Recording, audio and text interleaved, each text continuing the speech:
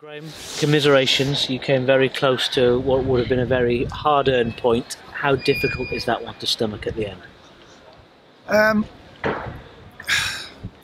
Look, I thought our lads gave everything. Yes, Stockport were obviously a better team. We expected that. We know that. They're up that end of the table for a reason. The pressure was relentless. Our lads stood tall.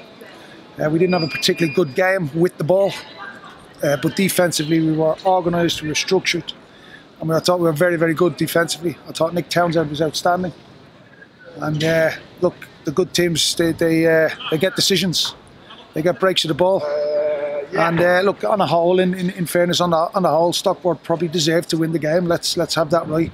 But under the circumstances and what happened, I just thought I thought we deserved to come away with a clean sheet, given the defensive structure of the organisation and the commitment that the lads showed. It's a really, really hard one to take when you see a midfielder, exact same incident, and the free kick is given against Aaron Wildig, and the exact same incident he gives it to them, which led to the goal. So, yeah, look, again, it's a really, really tough one to take, to be honest. Refereeing aside, and obviously the defeat aside, how proud are you of your players today and the way they stood up to the challenge?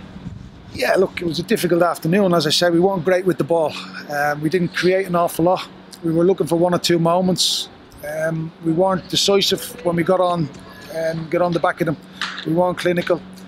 So on a whole, and let's have it right, on a whole, I'm thinking Stockport probably deserved to win the game because they were the better team. They had the more chances. But when you're in a game like that, you feel you really, really, you dig deep, you bite down on your gum shield, and you try and get out of here with a clean sheet. A lot of frustration from you, understandably, given the context.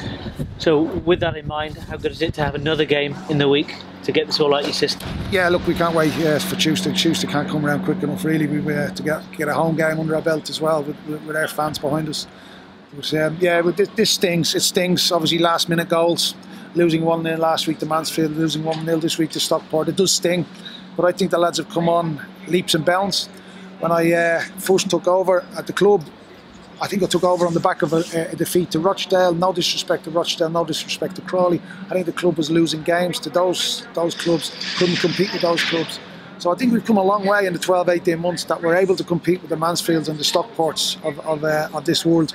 So we're building, and hopefully we can gather up as many points as we can between now and the end of the season, finish strongly, and reassess and see where we go from there. Hard luck today, Graham. Thank you. Thank you. Cheers.